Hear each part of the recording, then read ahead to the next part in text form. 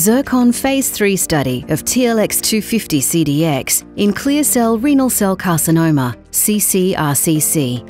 The detection of renal masses represents a diagnostic challenge, as current imaging cannot reliably distinguish benign or malignant lesions, including clear cell renal cell carcinoma, the most common and aggressive form of kidney cancer. Advanced imaging, therefore, has a crucial role in diagnosis and staging to spare invasive biopsy or surgery to confirm a diagnosis. TLX250-CDx is a positron emission tomography (PET) imaging candidate, which provided promising results in Phase I and II studies and was investigated in Telix's Phase III ZIRCON study.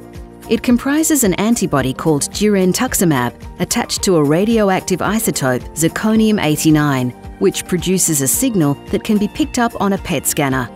TLX250-CDx targets carbonic anhydrase 9, or CA9, a protein expressed in clear cell renal cell carcinoma and by several other tumour types.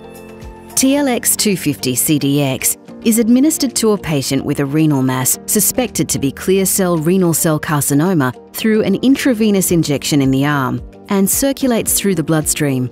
As CA9 is highly expressed on clear cell renal cell carcinoma cells but low or absent on healthy cells, the presence of this protein can potentially be used to identify a renal mass as clear cell renal cell carcinoma.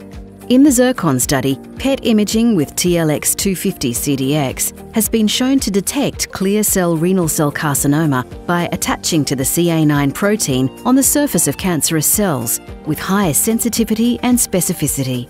Improved detection of clear cell renal cell carcinoma, including metastatic disease with PET-CT imaging, could lead to more accurate staging with potential to spare unnecessary biopsies and limit unnecessary surgeries.